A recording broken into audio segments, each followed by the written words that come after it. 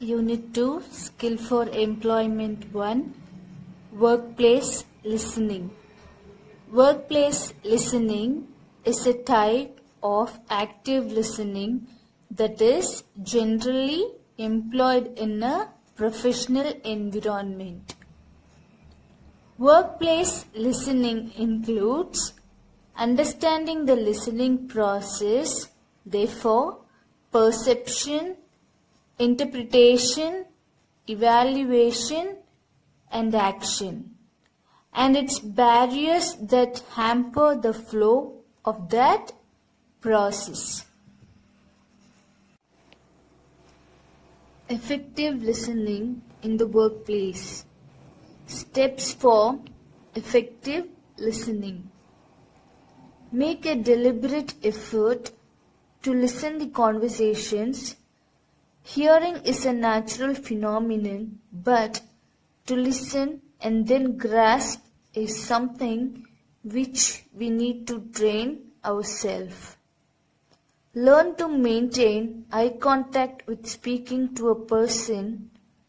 Eye contact is an easy way to show the speaker that our concentration is in the conversation and that we are able to understand and adapt to the conversation. Identify and react to the emotion and tone of the conversation. A patient approach is very important to develop effective listening skills. Wait for the speaker to complete the conversation and then speak up to give any suggestions or any contradictions. Make sure that we don't interrupt the meeting. Make sure that we acknowledge the speaker or an orator at our workplace.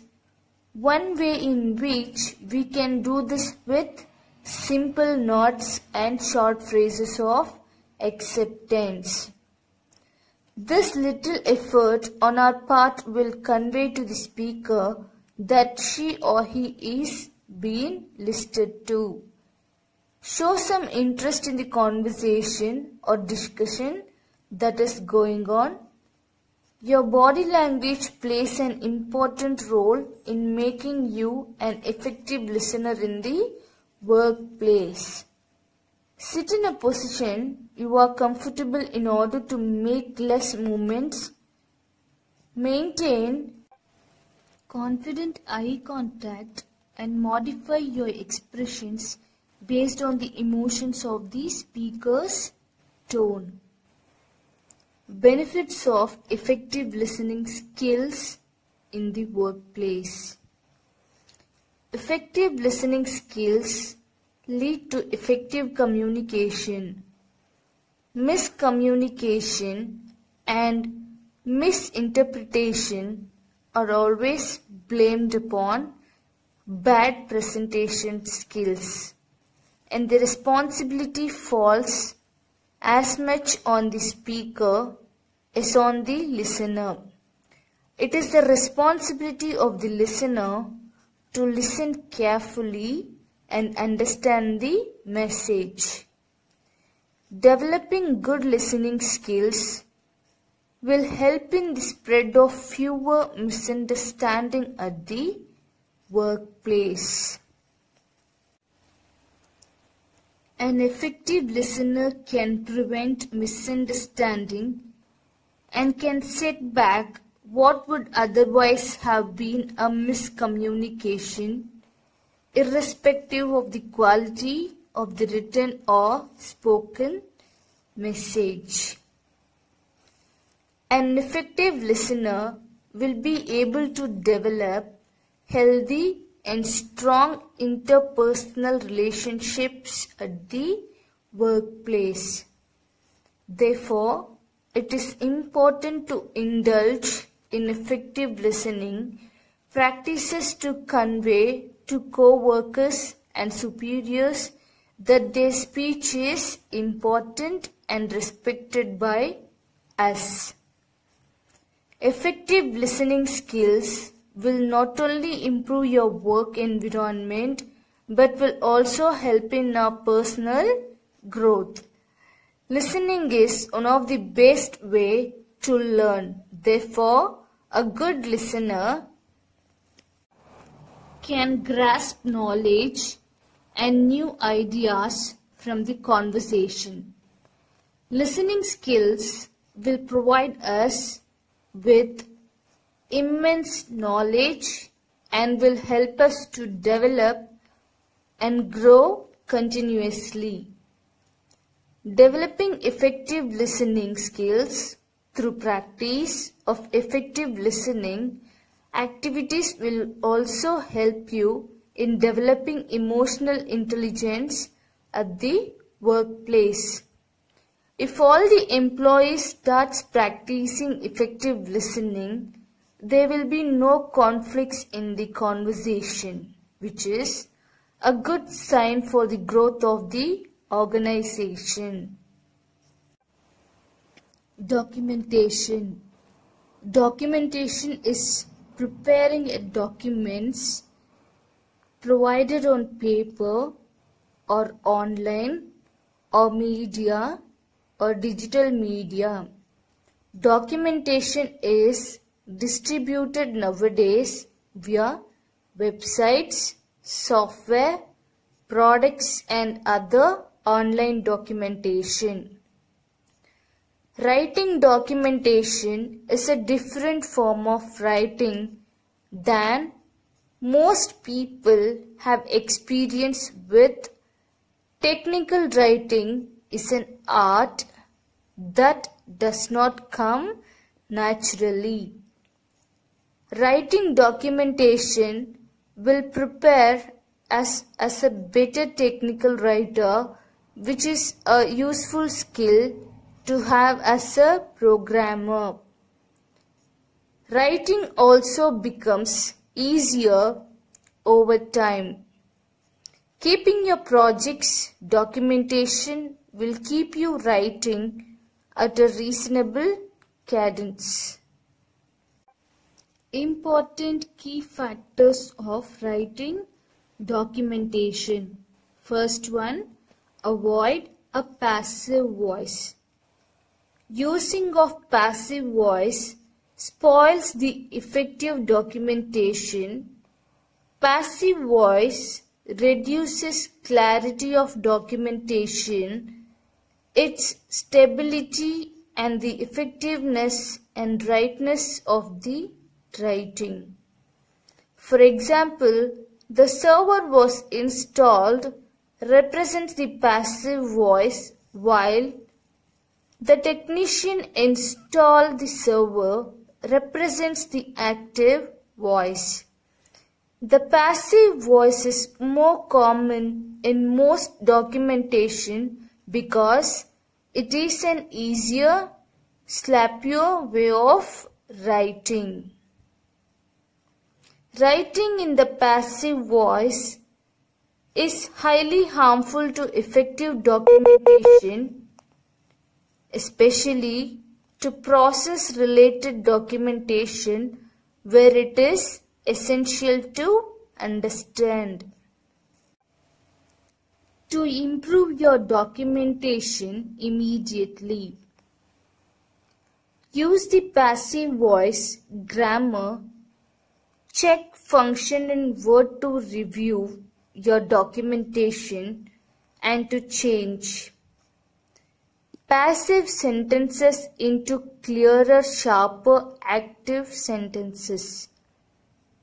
Use simple visuals to keep your reader. We might not be a graphic artist, but we can improve our documentation quickly through using simple visuals. Take advantage of the many canned shapes and smart art in Word to add a little punch to our documentation to better engage our audience. To improve your documentation immediately, create visuals in our documentation To illustrate our key messages, replace blocks of text and to hold our readers' attention. Use great titles and bullets. Remember, your audience generally wants to apply as little as energy as possible. When reading our work, they will just skim our document looking for the main points. Your reader might even make a decision about your work just by reading the table of contents.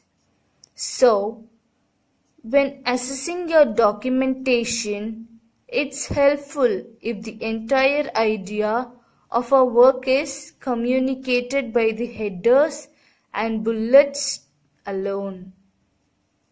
Cultivated are acronyms and buzzwords.